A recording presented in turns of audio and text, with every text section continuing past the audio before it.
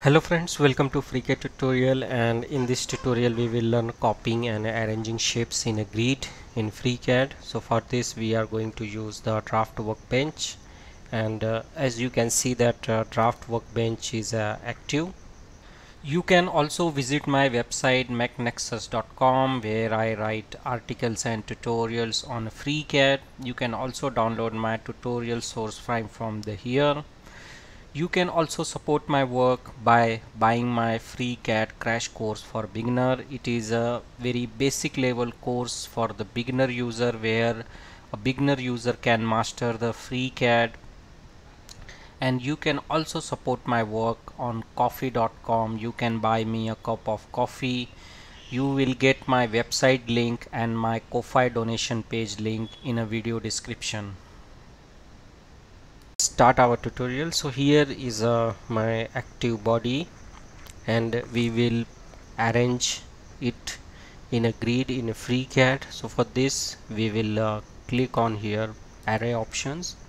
So here in array option we can see that number of element in X, Y and Z, and here is a direction X, Y and Z. So in X directions I want 25, in Y directions I want 25, in Z direction I do not want my pattern, and interval is 100 and 100 mm. Once you set your preferences here, then select on a body and click on OK. So you can see that our body got pattern, and you can customize it by clicking on the array, and here is a orthogonal array, and from here you can customize it. You can change your value in X, Y and Z directions and number of instances as well. So for example, from 25 to I make 10 in X, and in Y directions also I will change.